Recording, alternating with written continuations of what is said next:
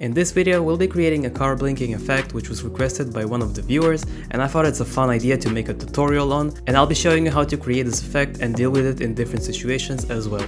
Let's get into it. Okay, so I've got this car shot here. It's pretty simple and stable. Now the first thing you want to do is determine where you want to have the blink effect, so you don't want to track too much. So for example, I'm going to go with this area, and up until here should be enough. Let's go ahead and create a mask around our headlights. Okay, I'm gonna hit M and set this to none, so I can work on the second one. Okay, let's make this one none as well. And we'll go into the tracker here and select track forward. If you're not seeing this, go into window and make sure you have tracker selected, and it should appear right here. Make sure you select both masks, and let's go ahead and hit play. As you can see, it tracked it pretty well. It doesn't have to be too accurate because the effect is rather quick. Okay, this is great. Let's go ahead and copy these masks and create a solid. We'll call this matte. Let's copy these masks from the starting point here. And I'm just gonna shorten this. And let's set these masks to add. Let's hide this layer for now. Now, in case you thought this may be a blinking tutorial where the eyelids layer up for a second, then you can use the exact same mask matte we just created. Just drop an adjustment layer with a deep glow below it and alpha matte with some feather on the masks here. Animate the opacity of your glow and you basically get the same effect, just in case this is what you thought. And duplicate the car layer we tracked on. We'll call this eyes. Go ahead and freeze this frame, so time, freeze frame, and let's delete these masks. Now we need to select an area which is rather close to the headlights so we can use it as eyelids. Usually the hood would be your best option, so let's just select a rough area from here. And let's hold Ctrl and double click our anchor point here so we center it to the area we selected. You can go ahead and track this so it'd be more accurate, but our effect is going to be only like a few frames, so I don't really see the point. Let's go ahead and scale this up by just a bit, and we're going to position this right here, just until it covers it. Okay, we can go ahead and adjust it, make sure we still see only the hood. And let's go ahead and add an effect called CC Split. You can use CC Split 1 or 2, it doesn't really matter, they pretty much work the same. Let's go ahead and drag this here. And our second point over here, like aligning with the car. And let's set a keyframe for the split here. Hit U to bring it up.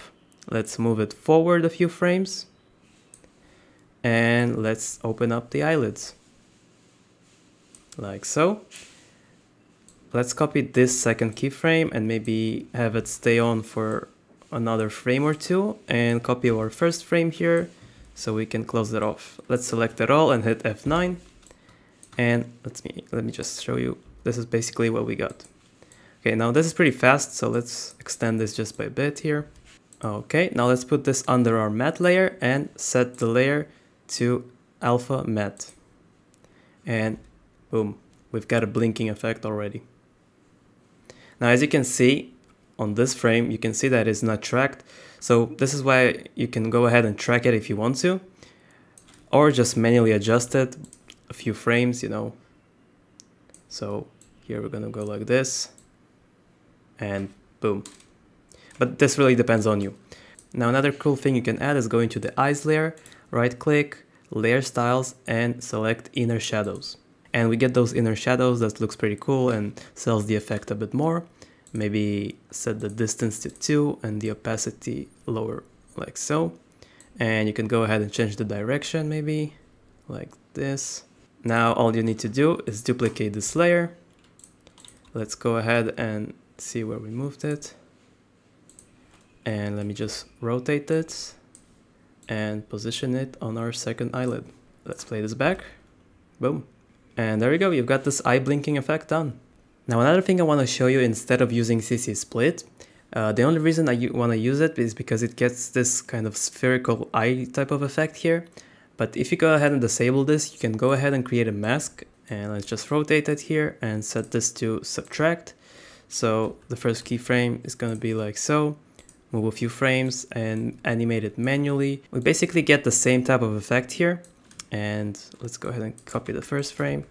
And there you go. And this can work better on like taller headlights or different type of angles you might have instead of using the CC split. So just note that this is possible using a mask as well. Now let me show you a few tips of dealing with night footage, for example. As you can see, we have these glows around the headlights and the light is reflecting on the ground here and we can't really get rid of it.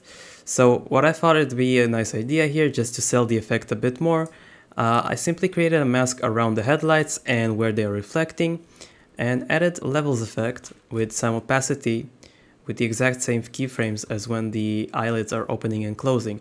It just sells this blinking effect a bit better, and this is something you can use on some night shots maybe. And on this shot, for example, we have some of these headlights leaking around here, as you can see. And what I've done here is basically created a mask around these areas. I've chosen a hue and saturation effect, went to the yellows, and basically I disabled the yellows. So this is what it looks like without, and this is with. So again, this is just a few frames of something that sells the effect a bit more that you can add depending on your shot. But yeah, this is the eye blinking effect. I hope you found this helpful. Thanks for watching, and I'll see you in the next one.